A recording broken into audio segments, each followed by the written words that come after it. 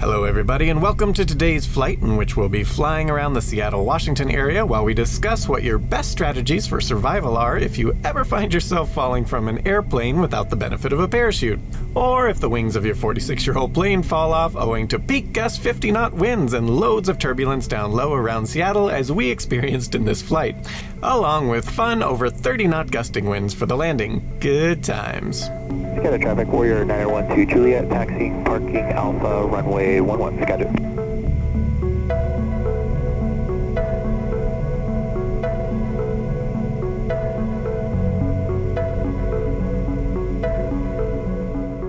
According to the Aircraft Crashes Record Office in Geneva, between 1940 and 2008, there were 157 people who fell out of a plane without a parachute during a crash and lived to tell about it. A full 42 of those falls occurred at heights over 10,000 feet, above 3,000 meters, such as the tale of 17-year-old Juliana Kopek, who not only survived an approximately 10,000-foot free fall, but also a subsequent 10-day trek alone through the Peruvian rainforest with no real supplies other than a little bag of candy. Now, while you might think surely nothing like that could ever happen to you, it turns out whether falling from 30,000 feet or a much more common 30, the same basic strategies apply. And for reference here, approximately 30 feet, or about 9 meters, is around the height at which you begin to be more likely to die from your injuries than survive.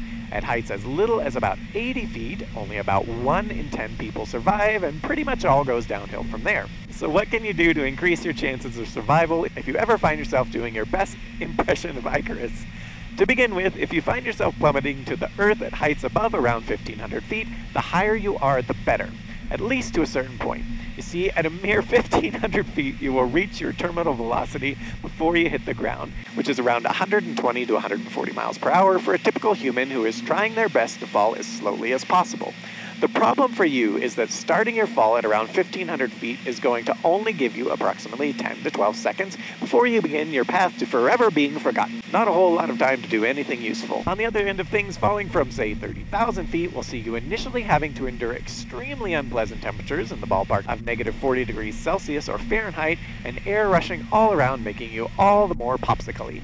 You also may well briefly lose consciousness from lack of oxygen. So why is this better?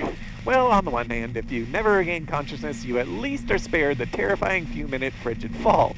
But for most, you're likely to regain consciousness within around 1 to 2 minutes or so to execute your survival plan. Sure, you're probably going to die anyway, but hey, having something, anything to do will help distract you from the truth that your adventure here on Earth is about to end, and no matter who you are, the fact that you ever existed will soon be forgotten.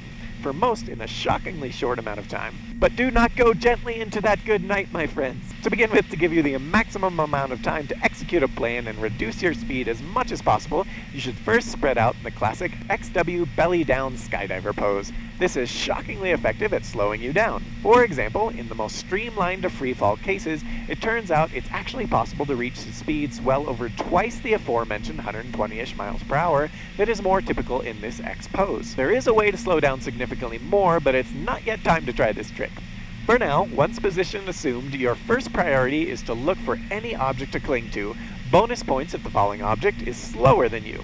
It turns out the so-called wreckage riders are about twice as likely to survive such a fall versus those who have nothing to cling to but the knowledge that they wasted so much of their lives worrying and seeking after things that didn't actually matter and now can do nothing about it. As for why wreckage riders have such a significantly higher survival rate, this is not only because of the potential for the object to slow one's terminal velocity a bit, in some cases anyway, but also potentially to use as a buffer between them and the ground. As noted by Professor Ulf Bjornstig of Umeå University, when at speeds of around terminal velocity for humans, you only actually need about a half-meter or so distance to decelerate to make surviving at least theoretically possible.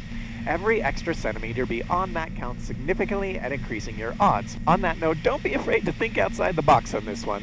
Just as having a person by your side when you find yourself being chased by a bear can potentially be a huge advantage, changing almost certain death to almost certain survivability if you're a faster runner than said person, in freefall, the body of another passenger who is likewise about to bid adieu to the world and promptly be forgotten is also a major asset. In this case, via placing said person between yourself and the ground before you hit it. Bonus survivability points if you can find a morbidly obese individual. Sure, the terminal velocity may potentially be slightly higher in such a case, but the extra padding is going to go a long way. Come here, my squishy friend. Just be sure the other passenger doesn't have the same idea. Pro tip for avoiding your last moments being spent cartwheeling through the air trying to elbow drop a person from low orbit, go in like you're wanting to give them a loving hug, to shed this mortal coil in the arms of another, as if to say, it's going to be okay, we're in this together. Then shortly before striking the ground, quickly rotate to have their body beneath you. They'll never see it coming. And don't underestimate the power of a group hug forming in this scenario, all those soft, soft bodies to put between you and the ground. On the other hand, should you want to be selfless for some weird reason, and save, say, your little human parasite or something, a couple of parents stacking themselves with the child on top, face up, not only would give the child the greatest chance of surviving, but also maybe even a genuinely decent one, as kids, particularly under the age of 4, are noted as being significantly more likely to survive falls from any height anyway, let alone when you give them a nice thick buffer of 2 bodies who have spent way too much of their lives eating delicious KFC. Regardless of whether you manage to find some wreckage or human to ride all the way down, maybe even more spicily if you really want to make your last moments more fun, continuing the theme, you want to do your best to aim for the softest thing you can see, and the target doesn't even have to be that close per se. For those who know what they're doing, traveling a horizontal distance of even as much as 1 mile for every mile they fall is fully possible without any special equipment. It turns out this is actually how you can shave another 20 or 40 miles per hour off your descent rate via what is known as tracking, essentially positioning your body in such a way that you will gain speed in the horizontal direction as you fall.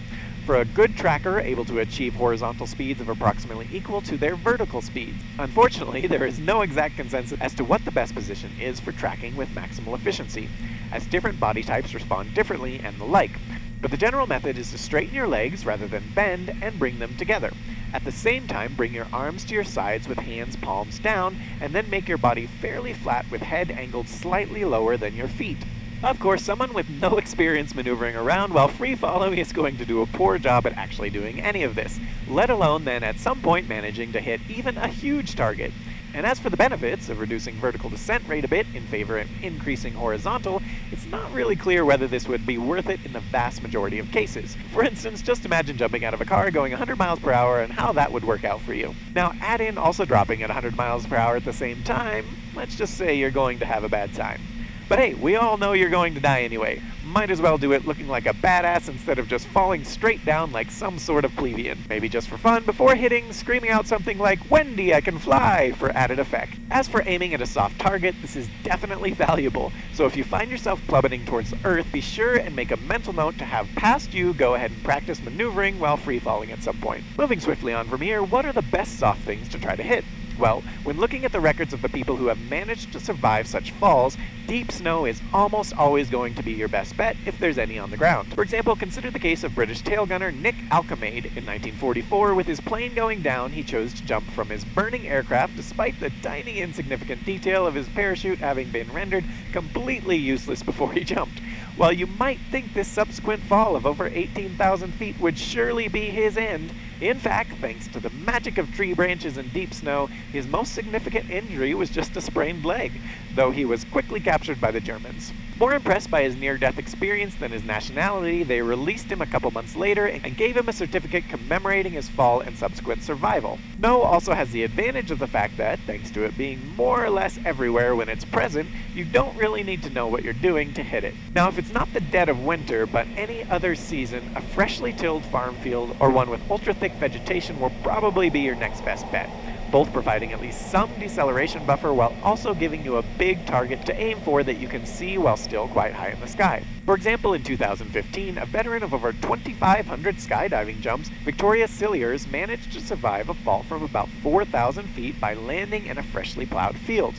Granted, she did suffer broken ribs, hip, and fractured some vertebrae in her back, but she lived. As for her husband, who had intentionally tampered with her main parachute and reserve so that they wouldn't work properly, and previously had attempted to kill her by creating a gas leak in their house, well, let's just say he got his wish to be separated from his wife and getting to move out of his house and into prison.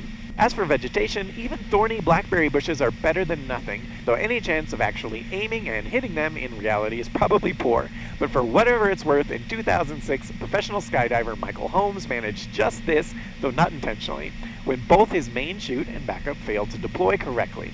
In his case, he suffered a concussion, a shattered ankle, and a slew of other minor injuries, but was otherwise mostly fine. Now you might at this point be wondering why we haven't mentioned water, perhaps thinking it's a great choice as a soft target to try to hit. And in some respects, you're not wrong. The problem is that at high velocity, water isn't exactly soft. Think belly flopping from a diving board. That said, as many an extreme cliff diver has demonstrated, water can be a heck of a lot more forgiving than a cement sidewalk if you hit it properly with the proper technique. The problem being most people aren't exactly practiced at this sort of diving, and even for the pros, at terminal velocity you're almost certainly going to break a lot of bones, among many other issues. And don't even get us started on the fact that hitting water at these speeds can potentially cause said water to shoot into your anal orifice with enough force to cause internal bleeding.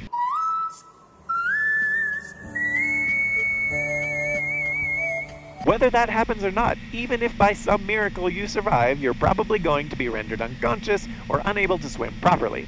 So unless David Hasselhoff happens to be nearby, not a good choice. Now, lacking something soft to land on or the handsome Hoff to rescue you, you want to look for something, anything to break your fall before you hit the ground. Illustrating just how valuable this can be, consider the case of Christine McKenzie, who, in 2004, found herself plummeting to the ground from 11,000 feet. Just before impact, she first hit some live power lines. While you might assume that would have sliced, diced, and fried her, in fact, she walked away from the whole thing with nothing more than a couple of broken bones and bumps and bruises. Once again illustrating just how valuable hitting just about anything before hitting the ground can be. In 1943, New Jersey native Alan McGee was at about 20,000 feet when he decided to jump from his B-17 bomber, which had recently had a wing partially blown off. Unlike the aforementioned Nick Alcamade, who made a similar decision, McGee did actually have a parachute. Unfortunately for him, he blacked out after being thrown from the aircraft and never deployed it. He eventually fell through the glass ceiling at the Saint-Nazaire train station in France, which slowed him enough that he managed to survive the impact with the stone ground below. Not exactly unscathed, when he was treated, he was found to have a couple dozen shrapnel wounds from the previous air battle, then many broken bones and internal injuries as a result of the aftermath of falling 20,000 feet. While he was subsequently taken captive, he came through all right and lived to a whopping 84 years old, dying in late 2003. As another example of a ceiling striker, we have the 2009 case of cameraman Paul Lewis, whose main chute failed on a dive, at which point he cut it away and deployed his reserve chute, which also failed, resulting in his descent being little slowed, and no doubt his internal monologue being something along the lines of, "Seriously?" It turns out the universe was just teasing him though, as he ended up hitting the roof of an airplane hangar after about a 10,000-foot fall, and not only did he survive the incident, but his only major immediate injury was to his neck. He ultimately made a full recovery. From the limited data at hand, a better choice of something to break your fall than power lines and roofs appears to be a thickly wooded forest. Not only is this easier to aim for, while trees can potentially skewer you, their branches have saved many a freefaller in the past, such as Flight Lieutenant Thomas Patrick McGarry, who fell from 13,000 feet and had his fall broken by a series of cuddly fir tree branches. This all brings us around to what position you should be in when you actually hit the ground. As you might imagine, the dataset we have to work with simply isn't big enough to definitively answer this question. And for some weird reason, randomly dropping thousands of people out of planes and asking them to try to land in various positions over various surface types isn't a study anyone has ever actually done. Not even the Nazis somehow, which given some of the experiments they actually did, kind of surprises us a little. However, we do have some indication of what's best, thanks to, among other sources, data collected by the Federal Aviation Agency and countless experiments conducted by NASA who, when they're not trying to keep the world ignorant of its flat nature and keeping people away from the ice wall that keeps the oceans in, NASA has done their best to figure out the limits of what G-forces humans can reasonably survive and how best to survive them on the extreme end. So what's the consensus here? It's almost universally stated that regardless of how high you fall, you should land on the balls of your feet, legs together, all joints bent just a little. Then attempt to crumple slightly back and sideways, the classic 5-point impact sequence, feet, calf, thigh, buttock, and shoulder. In this recommendation, you should also have your arms wrapped around your head to protect it and completely relax every muscle in your body, lest everything just snap instantly instead of using the surprisingly extreme elasticity of your various bits to slow things down over some greater time span. Something to keep in mind in some cases, however, is that NASA's research indicates that this so-called eyes-down impact, where the G-forces are such that your eyeballs get forced downward, so the widely recommended position here, actually maximizes your chance of injury and death in their studies of extreme G-force effects on the human body. Their data instead shows that eyes in, so G-forces pushing you back into something, think like accelerating a car where you're pushed back into the seat, is the way your body can take the most force and survive. The problem is, of course, is that the forces involved in free falling from greater heights are too extreme in most cases for your body to survive this eyes-in position. Thus, while you might receive a lot more injuries from the upright position landing, the whole point is to sacrifice your feet, legs, and on up in an attempt to reduce the ultimate G-forces felt by your organs and, of course, impact force when your head hits the surface. That said, from this there is some argument to be made that perhaps falling back instead of sideways may be superior, assuming you can manage to properly protect your head with your arms. Whether that's true or not, presumably there are some scenarios, such as landing in super deep, powdery snow, where landing face up in a bit of a reclined position with head tucked in and arms protecting said head might actually be superior for similar reasons as to why stuntmen, trapeze performers, daredevils, and the like will generally choose this reclined position for their landings onto soft things. We should also probably mention that if you do hit the ground with the horizontal speed as well, the general recommendation, besides protecting your head with your arms, is to quite literally attempt to roll with it and not try to fight that in the slightest. Resistance is futile in this case, and attempts towards this end will only increase the odds of being you injured and dying. And now for some bonus facts. The current world record for surviving a free fall without a parachute is held by one Vesna Volovic, who managed to survive a plummet of about 33,330 feet on January 26, 1972. On that day, Volovic found herself in such a situation after the commercial airline she was on was blown up in mid-flight, with it presumed to be the work of Croatian nationalists. Whatever the case, everyone aboard the plane died but Volovic, who not only benefited from being an accidental wreckage rider, but also had her wreckage hit some trees and land on snow on a slope. Literally all the best case scenarios. While she did break many bones in her body, among a variety of serious injuries, and ultimately wound up in a coma for some time, it's noted that when she first woke up, pretty much the first thing she did was ask a doctor for a cigarette. We're not sure if this makes her a stone-cold badass, someone purposely once again giving her finger to death the second she woke up from just having done that, or just someone who really needed to think about the severity of her nicotine addiction.